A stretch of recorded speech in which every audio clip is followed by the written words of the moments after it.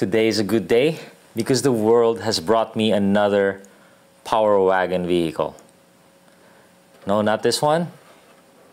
Ready? It's this one. Boom.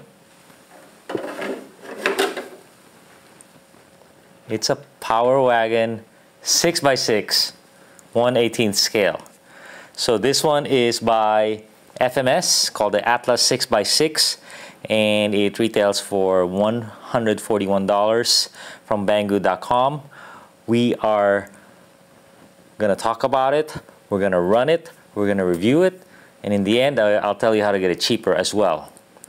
A few sources for this. So this is super cool, not something I expected. I saw some pictures, I said what the heck is that? But you know, why not take a chance? I've been looking for something new. This game last week, pretty new,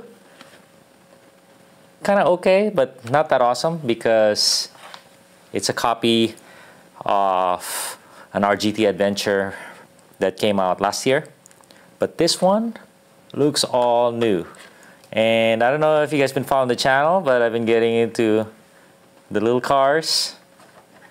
You know, there's been a lot of action. You know, I always want new stuff, new engineering, new designs. And COVID has kept us in the house, right? Or in the property, in the compound. So this is pretty cool. So what is it? It's a 1/18 scale. Oh, I gotta show you this. So this is from Banggood.com, the Amazon of China or India or something. But something really cool is it came in a box. Banggood's notorious for just having the actual package in a plastic bag and it gets beat up. So this one comes in its own cardboard box, so this is protected, and inside this is a styrofoam molding that protects everything. So very well packaged, and comes with a charger, LiPo, and a little remote here. This is one of those two-piece remotes, and I'll tell you all about the car. So it's a 6x6. It's got soft springs installed and hard springs that are optional. It's got a functioning spare in case you rip that thing off, and it's set up pretty nicely. Got a little bit of sag. Power Wagon front. This is a Panda Tetra, I believe. Same body, and the back is a cage that's really custom built for it. You know, I've been trying to build something like this for that big body that I showed you in 10 scale, and it's not that easy. You know, or you buy something, it's 50 bucks, 80 bucks. So it's a very stiff chassis. It's not a sea ladder, it's just an aluminum anodized chassis. And are you ready for the really cool stuff? The way the body is mounted is magnet mounted on a swivel. Not only is it swivel, this is swivel, but magnet too. And that to me is the hallowed ground. So boom. So it doesn't open this much when your bumper is here, because the front bar blocks it a little bit. So I took it out, and I might run without the bumper anyway. But very fine details, fine build on this. A LiPo that's 600 milliamp hours, a true LiPo, and it's got 2-cell. So it comes with its own charger, a USB charger. It's mounted by rubber bands in a nice little case, and here is your 2-in-1 receiver ESC, a switch, and a servo. And here's where it gets good. Aside from the swivel mount, it's a really nice swivel mount, by the way. You know, you lift it, it doesn't release. You really have to pull it hard or push it from the bottom. It's the perfect tension that you want. Okay, so here's where it gets good. You're seeing the lights, huh? Isn't that cool? It's so bright. So now, before we get too much talking done, why don't we run it and take it to our test course at Linda Vista. we're gonna start with our 24th scale track and go harder and harder. So here it is, right there, gets hung up.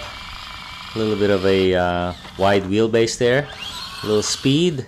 That's about full speed right there. And then it starts out kind of difficult. These are pretty steep. There's a rock there. Can't really go right, so we're gonna try the left line. Tires are not very grippy, but they get it done. Little rock there, and you can see it articulates well. Another little technical section, a little power through, and then try to snake through the rocks here, a little steep, and that third axle really helps. And this one's a little steep little section with a bump. 24th scales have a nightmare of a time here. This one has no problem. Yep, and when you can see that middle axle articulate, you know it's getting traction. This is a tough one. We just had to try it. Close, but that hole on the bottom right there just gives it nightmares. Can't go there, so we try to climb the rock. Didn't quite do it. Here's a little V-shaped chute. Boom. It gets in a jam, but it's able to work its way out. This one's a tough little one for a 24th scale, and like it's not even there because of that middle axle. So at this point we're not sure whether the tires are good or it's just the 6x that's working out. But now we're gonna do some descending. 6x's are always good at descending because the front doesn't flip over as it's weighted by that third axle. You know, when it gets steep, the length of it saves it from flipping over. It's all about the braking though, and this one seems to have some good braking. Here's really steep, and it's able to almost stop. And nicely done. It's just, you know, we know it's steep, but hey, we never learn the limits unless we try. So we tried for a while, and this one was almost doable, but the side hill was a little too much, and this little chute, nothing doing as well. So we get to our next steep part. This wall has many faces. On the right is not a problem at all for this one. This middle one is very steep. A true test of its control, descending control.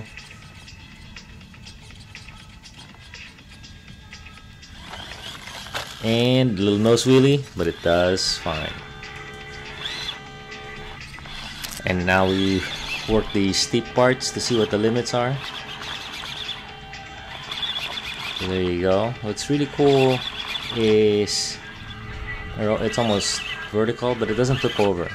So this, the length of it allows it to work, but it clearly doesn't have the tires that's gonna get this through. We try to grab it with the steering. Steering servo is strong enough to do a little hold, but it's not quite there yet to do this climb. So it'd be interesting with some modifications if we're able to conquer these climbs. But it's pretty stable. You know, it's not flipping over violently. A little power would be nice to have some options, but this motor does not really give it to a body this big. Oops. Driver error. So here is another little steep chute right by the rock. It's very close. Normally you can just power through this if you're that close, but it really doesn't have any punch beyond crawling or a little momentum.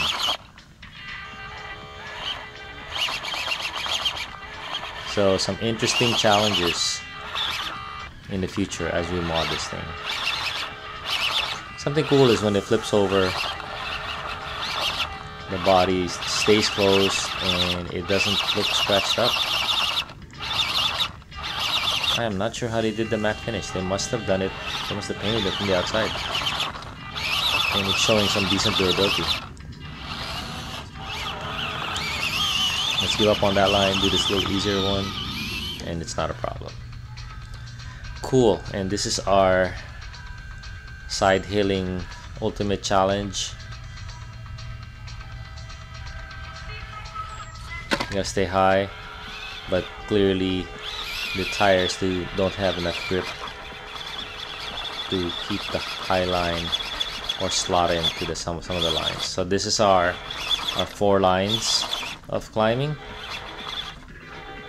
This vehicle is composed, but it just does not have enough grip to do anything here.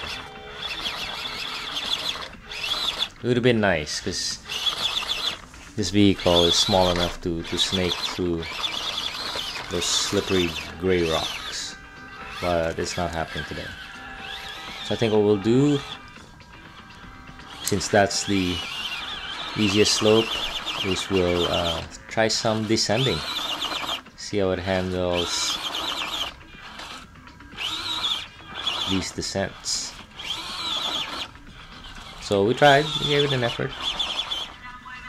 Headlights are cool because they have to have a beam pattern that show on the ground.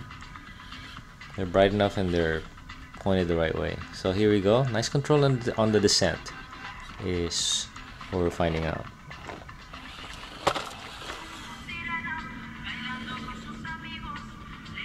A little steeper this time around.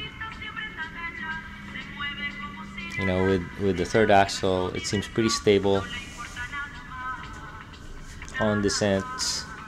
Tail doesn't swing around, and it's got just enough grip to stop itself. And here's the impossible wall. It could not climb it, but we're gonna see if it can descend it. It's looking good. Most of our 10th scale cars tumble like right here on stock tires and stock electronics. Boom. So it picked up speed, but we would have exited out no problem if that rock wasn't there. And this is that crazy little crack. Very hard to do because as you go left, it just gets steeper. So you have to ride the crack. And this thing doesn't have a lot of power to wall ride it, so it's just gonna have to work those axles in that crack. See what it can do.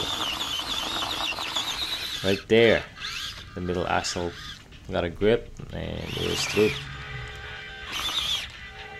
So now we do some steep rocky climbs, and this is where you see those 3 axles work in concert. Very nice. Maybe descend it a little bit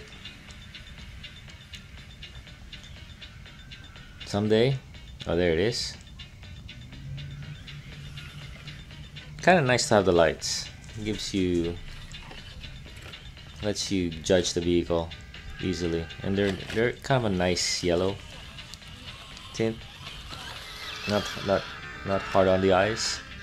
And here is we're gonna do some real rock crawling here. Just some rough stuff. We're gonna keep repositioning the camera. Check its progress. Driver error. So here is approach angle. It's tough, but it was able to get up. Surprising, huh? Stock vehicle. And so here we have to work this quite a bit. Gave it the hand of God.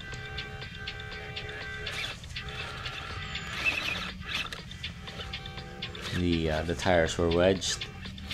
but super interesting how it can solve puzzles because it's got one more tool. It's like having 4 arms to do some rock climbing. So here obviously the steering radius is tough, but since it modulates well, you can do 3-point turns all day long. Boom, it climbs up and now it's gotta negotiate this crazy turn on this rock. Move the camera, see what it can do.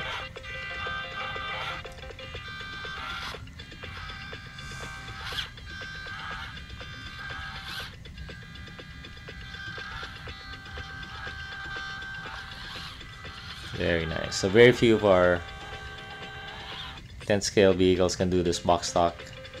It's a tough line. Approach angles, departure angles. And our 24 scales, they can't do it. Those holes are just too big. But this one just seems to span the gaps. So it's a very capable climber and an excellent descender. I think it's gonna go the other way. What's gonna happen with this vehicle is you're gonna discover a lot of new lines.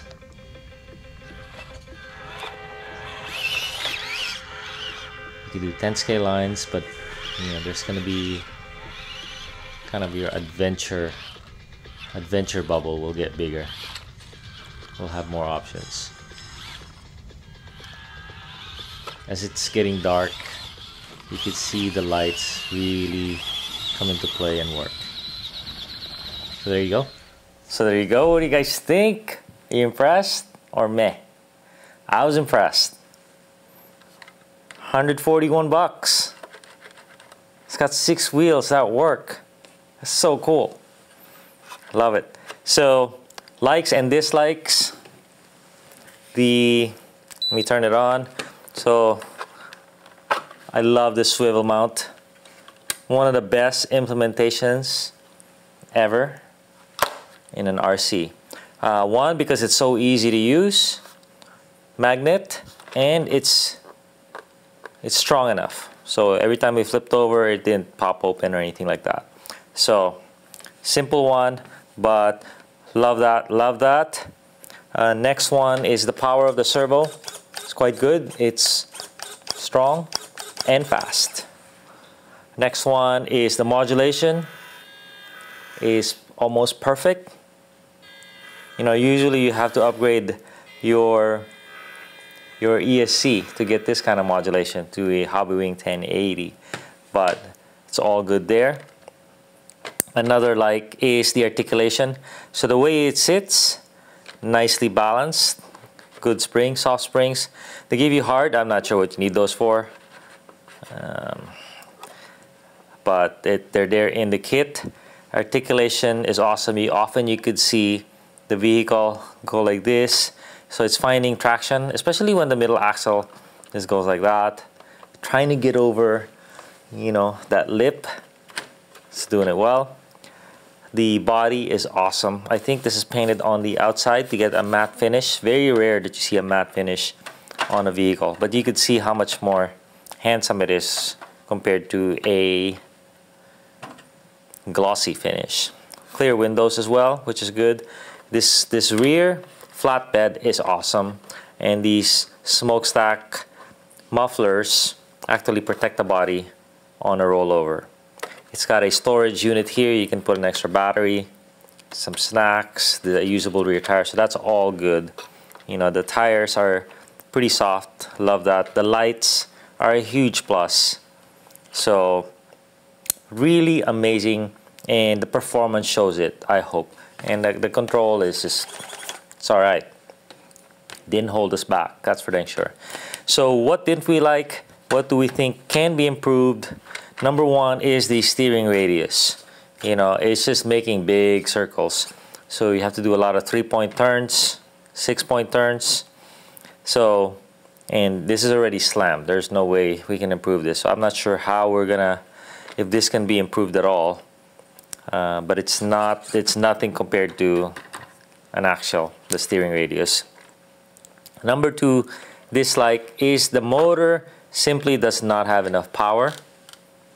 The motor is smaller than this one, so that's just a bummer. We're gonna try to upgrade that motor. It's fine for crawling, as you can see, but whenever you need a punch or you want to have fun a little bit, walking speed even, it's a little bit slow.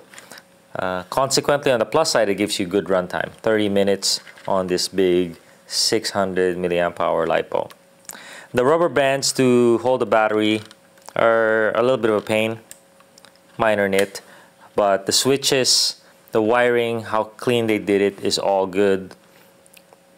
The switch is waterproof. The whole vehicle is waterproof, allegedly.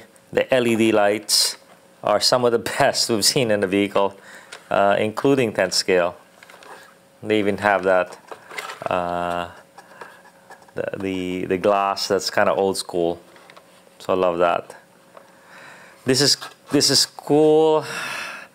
The nice scale looking, maybe surface a little slider, but this part is a little bit long, so it's longer than the Panda Tetra, and so consequently you get hung up in the middle a lot. If this was moved over here, this would be quite a machine. So the tires are nice compound, you know, nice articulation, but the design is not that good. It just seems smooth without a good interruption in between. So it's a lot like the Axial UMG 6x6. So that can be improved significantly, I think, and this thing will dominate. Front weight, maybe a little more front weight, but it is pretty good. You know, when it topples over, it topples over. That's because the shocks are undamped. It'll tilt like this and then boom, you know, right at the limit. So there's the pluses and minuses. The minuses are kind of minor, but you know, there are opportunities for improving or modding. I think the bottom line is how much I enjoyed the crawler, because it could do 10 scale lines, but it could also do the little lines, which gives you a lot more lines, more options to work with on any old rock pile or rock course like we have. So this might be one of my favorite mini crawlers so far, but we're gonna have a shootout, compare them all, see which one's best. So if you like it, there's a link to Banggood. We'll also have an optional link to purchase it somewhere else. The channel is RC Review. Subscribe, like, share, but most of all, introduce someone new to the hobby and show them a good time. All right? Thanks a ton.